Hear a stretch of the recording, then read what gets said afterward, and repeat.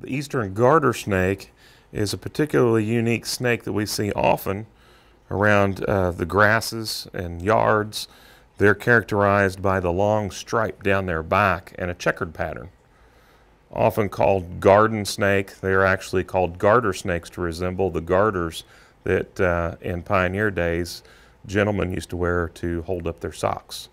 Garter snakes will eat a variety of animals, including frogs and toads, to earthworms, to minnows and fish. Garter snakes are one of the few snakes that sometimes you might often see or occasionally see out in the wintertime.